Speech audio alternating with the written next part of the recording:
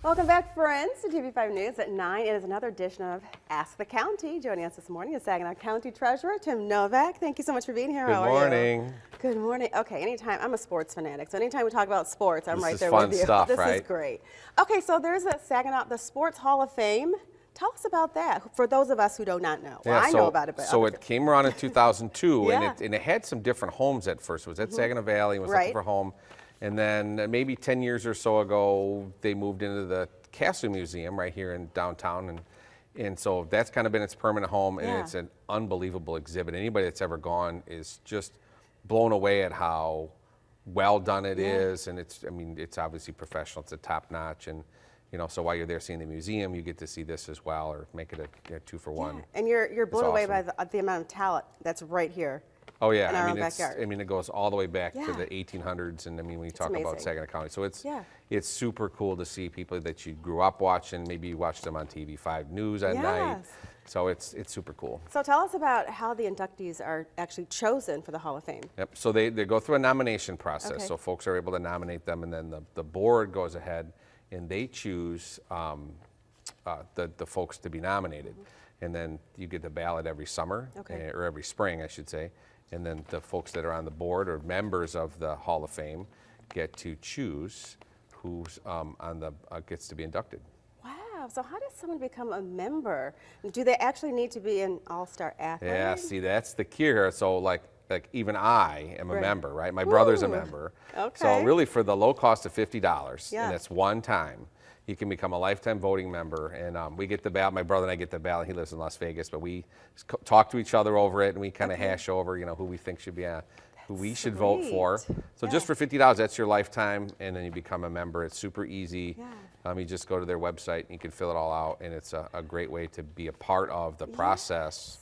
And then you get the scoop when they make the big choice on who's the member, who wins, or who gets inducted. So it's a cool thing to be a part of. This is so exciting. Now, for an athlete wanting to become an inductee, what do they need to know, Tim? So they need to know, so they'll have to be nominated by somebody, themselves or somebody else. Things I want to consider, so any male or female who has achieved some sort of sports success and either been a resident of Saginaw County at the time or originally from here, must be out of action for 5 years.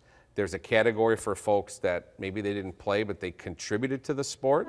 So there's a category for that, and then teams are also considered as well. So there's a whole category, and it's past, present, male, female, and they do a really nice mix of folks that get it every year. It's kind of cool. Wow, someone in the whole sports world. Oh, I love that. Okay, so the 2022 class was announced last week. When will the official induction take place? So the official induction will be this November, and they have a big banquet, and they sell out Horizons. It's really cool. And they put together an unbelievable, like a part of the magazine that comes with it. It's really a neat experience. They all give their speeches, and they give video testimonial if they can't be there. It is a super, super emotional night, and a super cool night to ever be a part of, even if you don't have anybody that you know. It's awesome. My brother was on the New Val basketball team, so he was inducted one year, so we were able to go.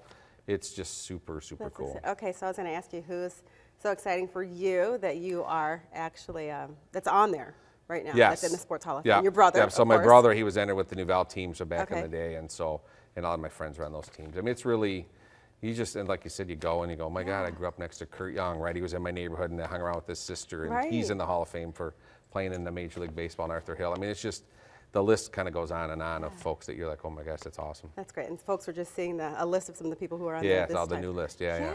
Okay, so Tim, thank you so much for bringing this to us today. For those who don't know, we can enjoy that. And I got one last thing to be remiss. So Jack Tanny has been the president for like forever.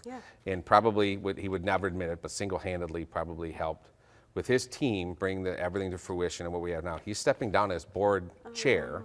Or board president, and he says it's time for somebody else to lead, and Jack will deflect all credit, but really he deserves a huge thank you for all he's done. So well, it's awesome. Jack Tanny from TV5, all of us here, we love you, appreciate you. Thank you for all that you have done.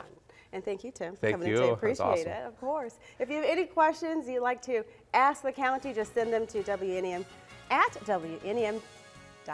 Stick around, Matthew has your soggy forecast after the break.